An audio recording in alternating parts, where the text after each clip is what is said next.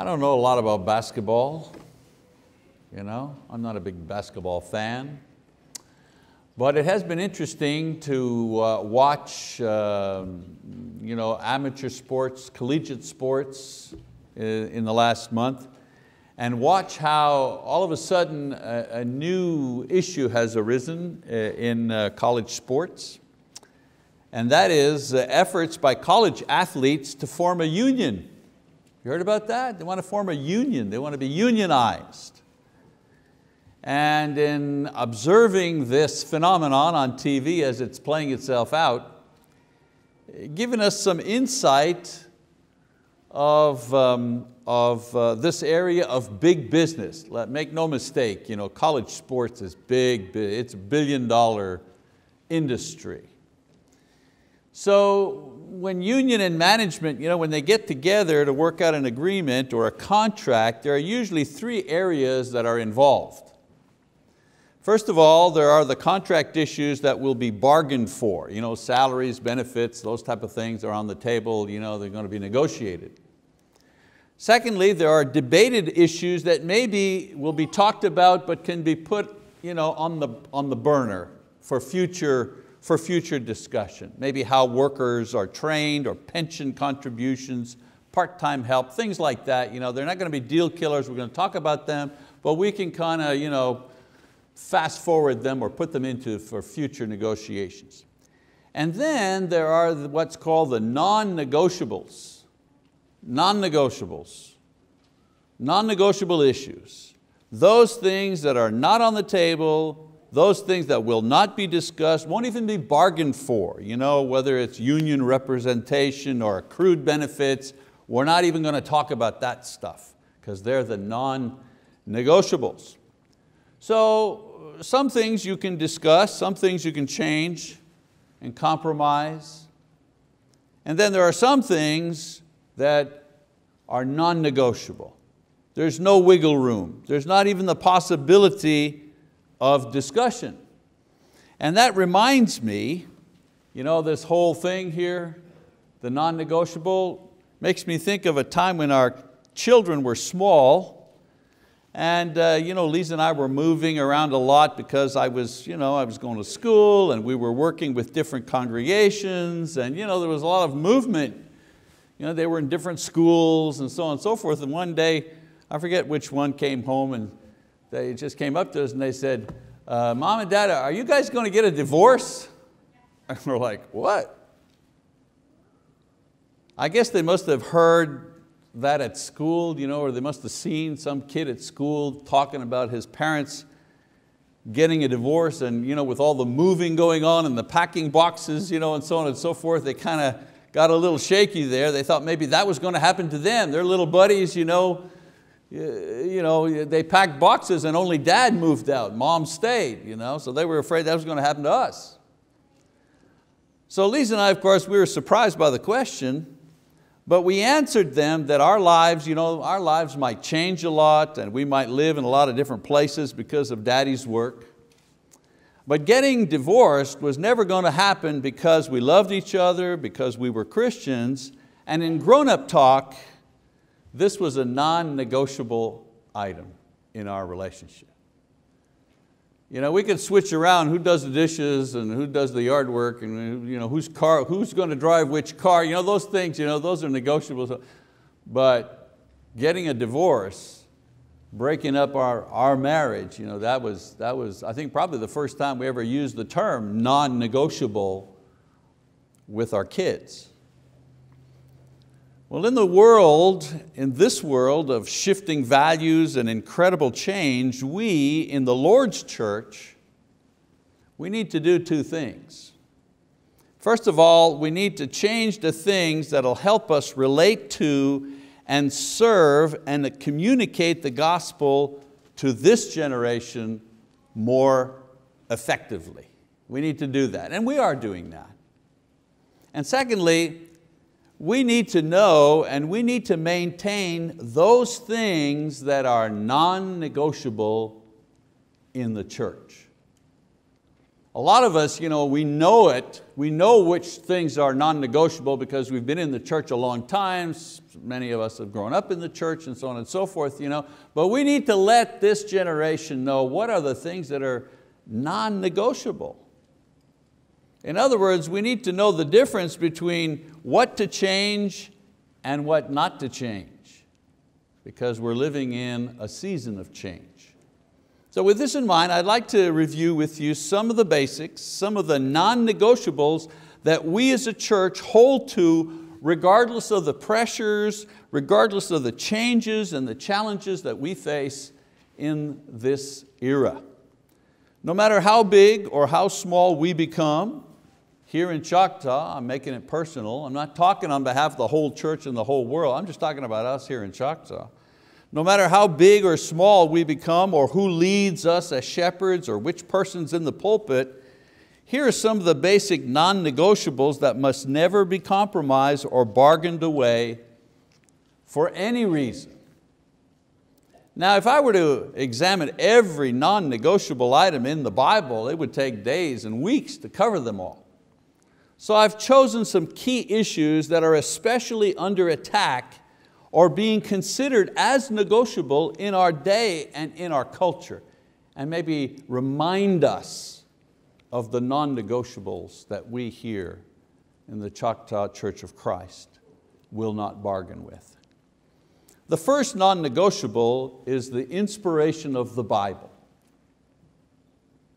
Paul says in 2 Timothy chapter 3, verse 16, every scripture is inspired of God. I don't know, you can twist that, you can smash that, you can take that like pizza dough, and do all kinds of stuff with it, but it's very, very difficult to make that sentence mean something other than what it says. I'll repeat it. Every scripture is inspired by God. Pretty simple. Peter says it in another way in 2 Peter 1 verse 21. He said, no prophecy was ever made by an act of human will, but men moved by the Holy Spirit spoke from God. So you've got Paul and Peter saying pretty much the same thing. The Bible is inspired.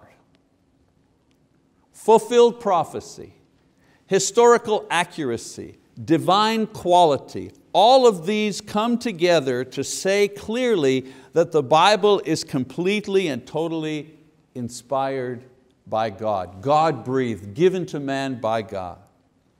Now some people may disagree and some may not believe, and others may say that only certain parts of the Bible are inspired. But no one can deny that the Bible itself says that it is written by God. You understand what I'm saying? If I'm saying that to someone out there, they're allowed to say, well, you know what, I don't believe that. Okay. Or they may say, well, I don't accept that. Okay. They can say, I don't accept, I don't believe, that's fine. But one thing they cannot say is, the Bible does not say that about itself. Do you understand what I'm saying? If you read the Bible and you ask the Bible, hey Bible, what do you say about yourself? The Bible answers back, I say that I'm inspired by God. In 2 Timothy 3 and 1 Peter and many other places. In the Old Testament it's simply assumed. Okay? So what does this mean for us in practical terms? Well, it means that regardless of the fads and social changes, we here remain a New Testament church committed to doing Bible things in Bible ways. That's not an outdated idea. That's not an idea or an approach that grows old or wearisome. That's not a way to do things that will be outdated and replaced by something else. That we as a church, that we, the Choctaw Church of Christ, that we do Bible things in Bible ways, that's not going to change. It means that we don't add, we don't subtract, we don't change anything from the Bible, even if others do it. Even if it would be more convenient to do it. It'd be a lot more convenient to say, you know what? On the first day of spring, everybody who's believed in Jesus and repented of their sins will be baptized.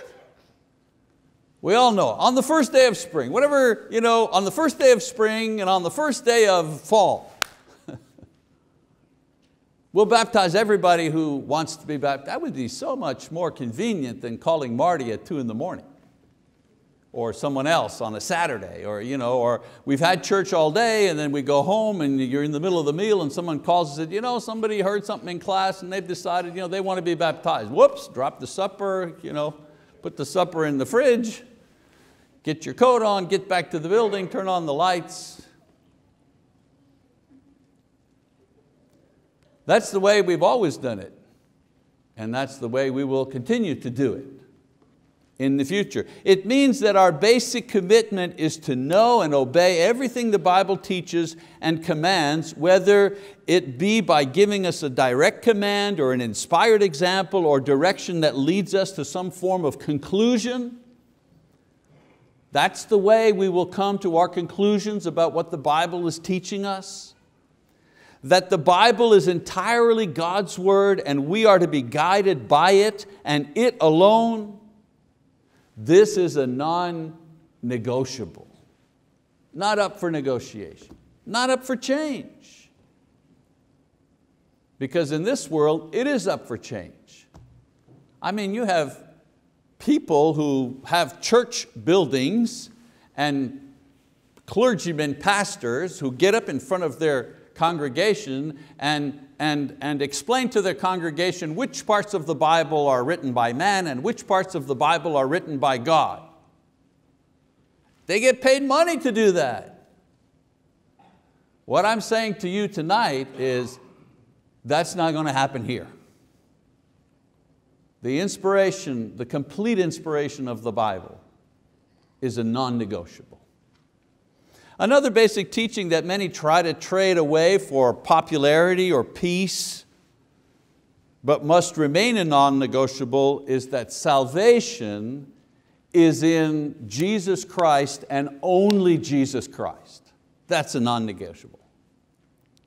Again, some of you must be sitting there saying, oh man alive, I came out in the rain to hear something new. I'm not hearing anything new. Well, yeah, I'm telling you the old stuff. Reminding you about these things.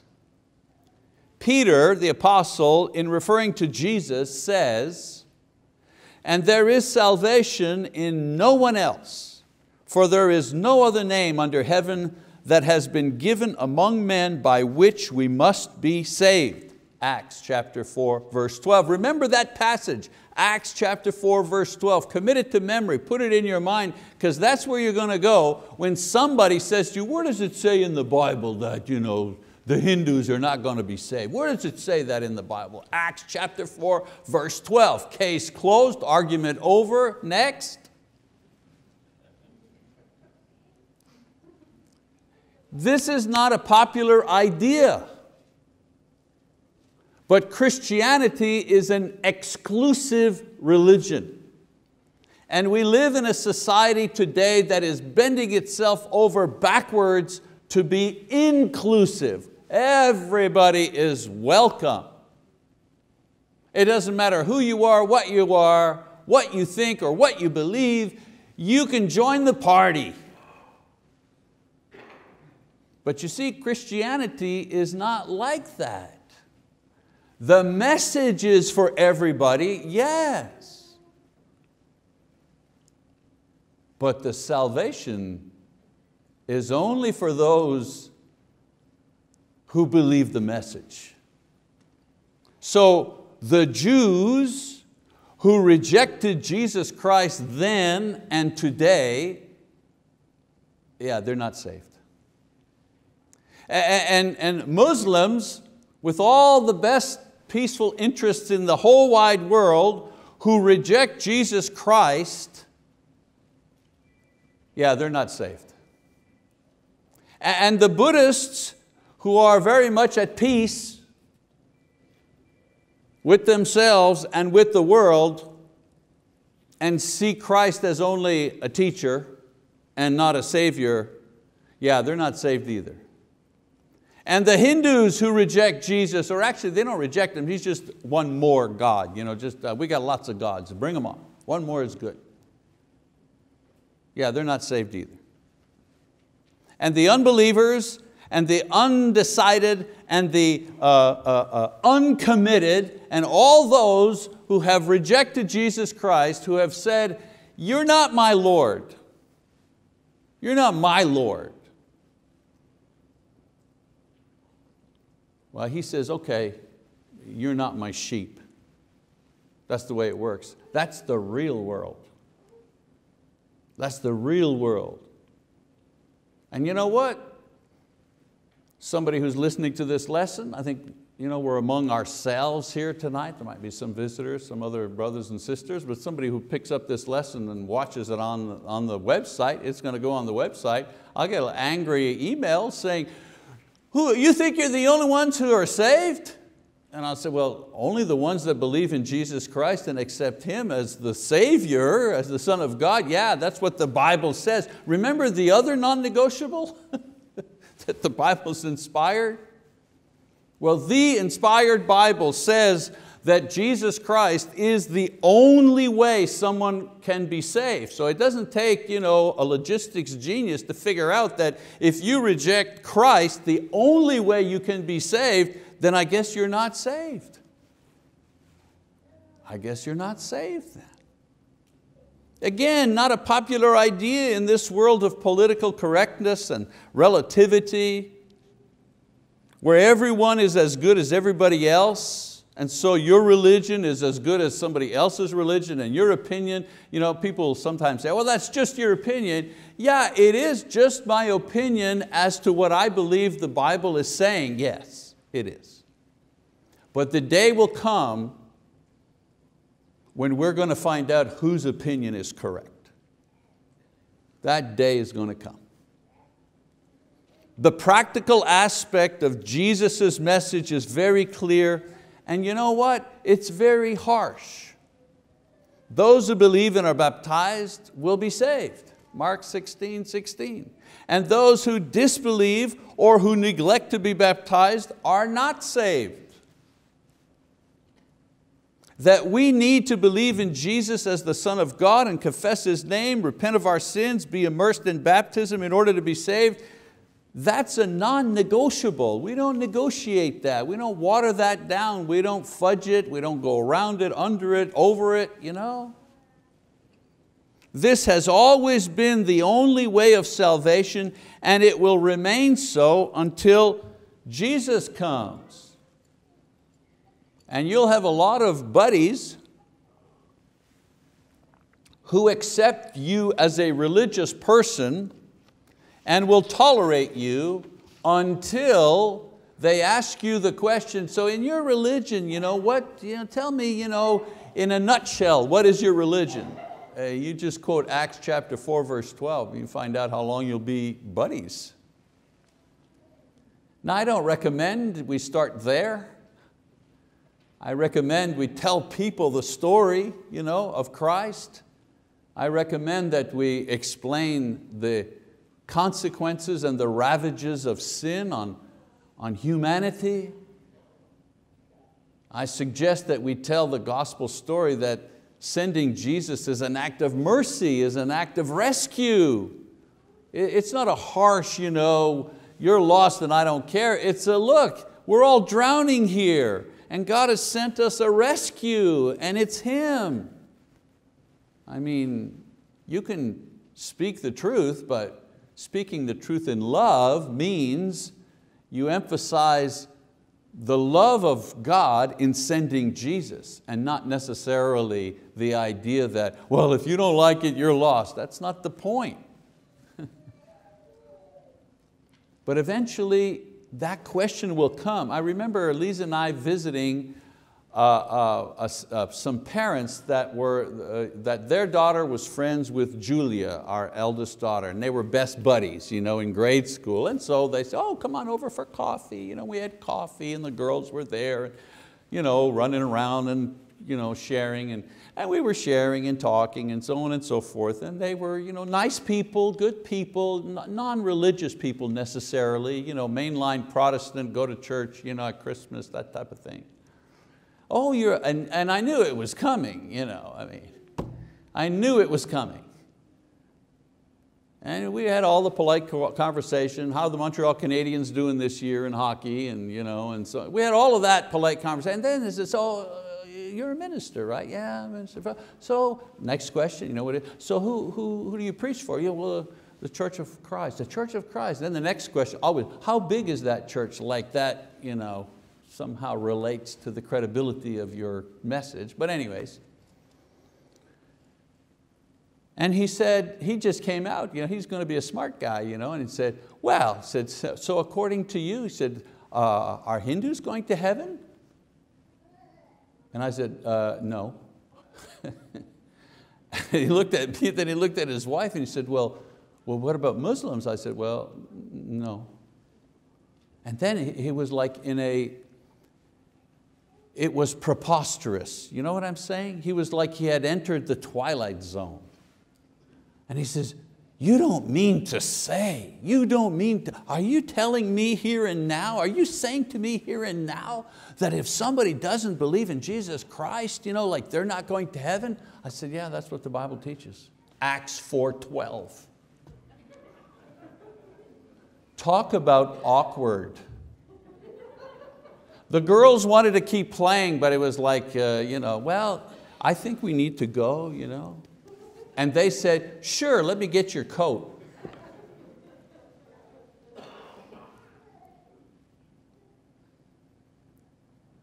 Somebody may say to you, oh, you're the guys that don't use the instrument. And yes, and it takes a while to explain that, you know what I'm saying?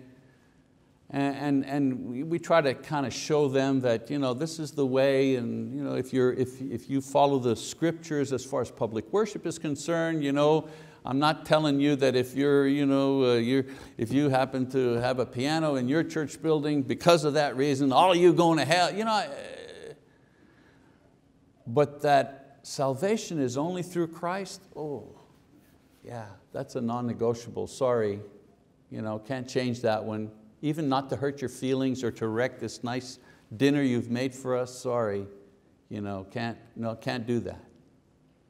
And then there's another non-negotiable, and that is, that I want to talk about tonight anyways, that is, there is only one true church. Jesus said, upon this rock I will build my church. Notice I picked scriptures that are pretty clear.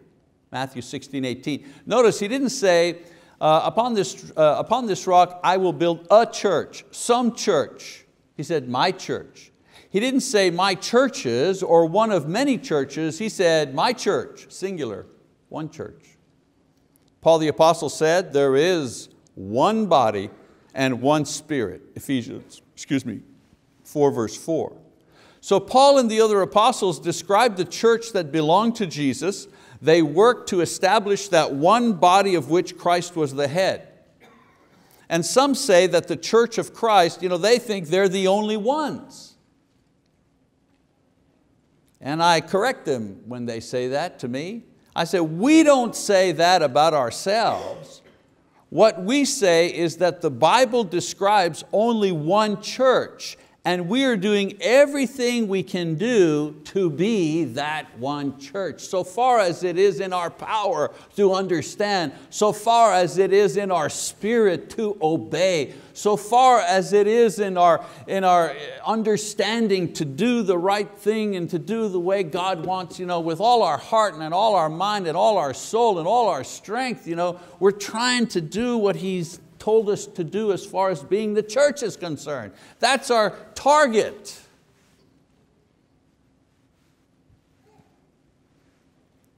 It's for this reason that we don't approve of groups who call themselves churches but don't follow the New Testament in their teaching or in their practice.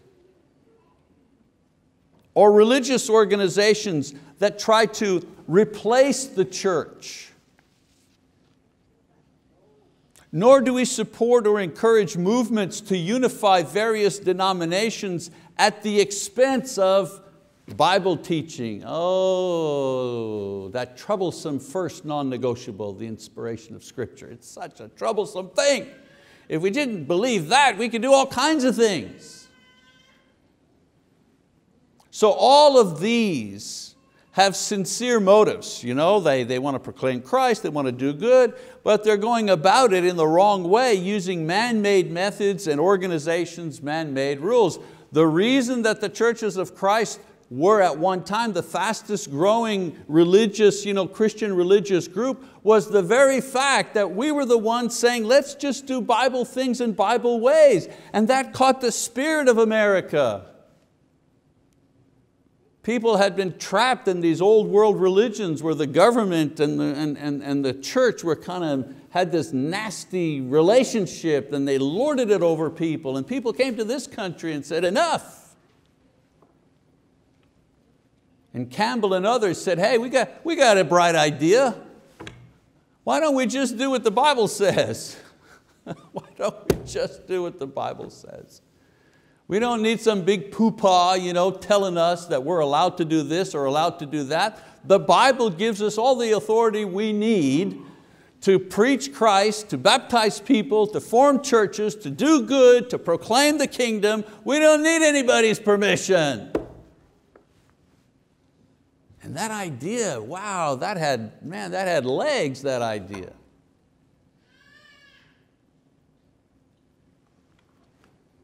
When it comes to Christianity, the end does not justify the means. Anything not organized and operated according to the New Testament is not the church, regardless of its size, motives, or splendor. We associate with all kinds of people, good and bad. Some we associate with to encourage their good works. I'll send money to the Oklahoma, the mission, where they feed the homeless people. They're not the church, but they're doing a good thing. I'll support that. I think that's a good thing. And others we associate with to win their souls. People who don't believe, people who have got serious issues, but we wade into their lives to try to help them, to have the opportunity to share the gospel with them. But we only have fellowship with those who are actually in the body of Christ. I have friends and I have associates and I have family members who are of various religions and moral backgrounds, and I love them and I care about them, but my only brothers and sisters in Christ are in the Lord's church. As I've said to you many times, I loved my mother and I had a relationship with my mother, but I never had fellowship with my mother. That was a sad thing for me. I never had fellowship with her. I think you understand what I'm saying. Fellowship is a non-negotiable thing. As I said at the beginning, there are many non-negotiables in the Bible. The need to live holy lives, that's a non-negotiable. That faith without works is dead, yeah. That without love, our religion is vain. That we need to remain faithful to Christ until the end in order to be with Him at the beginning of eternity. And you can add yours right here to the list. But all of these other non-negotiables are taught and supported in one way or another by the elemental three that I mentioned this evening. Remember I said, that pesky inspiration thing gets in the way of so many other things we'd like to be able to do, but we can't get past that number one non-negotiable. Now the problem with non-negotiables is that they are hard to accept. They limit us. They draw a line across which we cannot pass. And you know what? Some people, some very smart people, some very religious people, even those people, they don't like to be told what to do, and some of them don't even like to be told what to do by God Himself. For some people, this idea of non-negotiable is frustrating and it's challenging spiritually. If you feel that you are one of these people, let me help you accept this difficult lesson tonight, because it is a difficult lesson. Let me give you something that'll help you with the non-negotiables. Number one, learn to accept the non-negotiables. Fighting the true biblical non-negotiables is a sign of spiritual pride. You can't grow in grace and peace until you accept the limits that God places on you. Remember, the non-negotiables are put there by God, not man. They're not just Church of Christ traditions. That the Bible is inspired. We didn't invent that idea in the Church of Christ. That we can only be saved through Christ. That's not something we came up with. And so learn to accept the non-negotiables. They're there.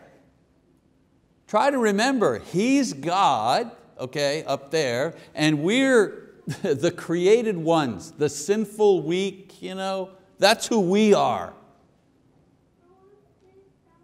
Secondly, it'll help accept these things if you realize that at Choctaw Church of Christ, the non-negotiables are truly non-negotiable. We all need to know that the leadership of this church is not about to change the things that the Bible has clearly set forth. So if you're a person that longs for the day, secretly in your soul, you long for the day when we don't emphasize the preaching and teaching of the Bible as God's only inspired word. If you're anxious that we back off on telling the world that those who are not baptized into Christ are lost forever, if that makes you squeamish, or if you hope the day will come that the Church of Christ will become more and more like the denominational churches around us, you're in for a long, frustrating wait. These things will not be preached or promoted on my watch, or Marty's watch. I don't usually speak for Marty, but I'm pretty sure. I'm pretty sure. And they will not be supported while the present eldership is in place. You'd have to get rid of all the elders to have any of the thing. To have any of the non-negotiables tossed aside, you'd have to get rid of the entire eldership. And one more word of advice on the subject. Try to understand that steady doesn't mean stagnant. We want to persevere in the doing of good as well as maintain God's word exactly as it is. These things are not mutually exclusive. We can do good, we can help the poor, we can reach out, we can start support, we can do all of those things without violating the non-negotiables. So don't confuse this with simply maintaining the status quo or being stagnant. We maintain that the Bible is inspired, but we teach it with all the tools that modern technology will provide us with. That's what we taught last week, right? Bible Talk, The latest technology is what we're using to get the word out. To get Acts 4:12 out into the world, we're using the internet. We hold to the New Testament pattern of worship, but that doesn't mean we can't introduce new songs or use TVs and overheads or plan our worship around themes, get everybody involved in the experiencing of worship. However, we won't change the Bible to change the way we do Bible things so we can communicate effectively to our society and our age. You understand what I'm saying? We're not going to get rid of the non-negotiables so that we can reach the under 40 crowd or the high-tech crowd or the rich crowd or we're not going to do that. Let's not be fooled into thinking that change, especially unbiblical change, will improve worship or evangelism. On the other hand, let's not hide behind the excuse of protecting doctrine when all we want to do is stay in our little comfort zone. So my purpose is not to discourage or to offend anybody tonight. My purpose, on the contrary, is to encourage and reassure everyone that we are and plan to remain a New Testament church, and we plan to maintain all of the non-negotiables, even those that haven't been mentioned here. Somebody said to me, why do you stay with the Church of Christ? A lot bigger churches, blah, blah, blah. I stay with the Church of Christ because we have the right idea. We're shooting at the right target. We don't always hit it. We don't always hit it. But we're aiming at the right thing.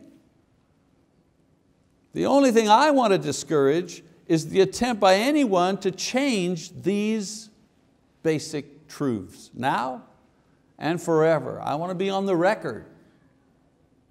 In closing, I remind you once again of one of those non-negotiable items, and I offer you an opportunity to respond. For those who have non-negotiable sins, there's another non-negotiable. You sin, you die. That's another non-negotiable. If you disobey God's laws, you lose your soul. That's a non-negotiable. If you have that in your life, here's a great offer. Jesus says that those who believe and are baptized will have all of their sins washed away forever. Let's flip it on its positive side. Think of what we gain in salvation. Think of what God is offering us in salvation. And John says that those who confess their sins will be restored. 1 John chapter 1, I'm kind of paraphrasing there. So these are non-negotiable promises.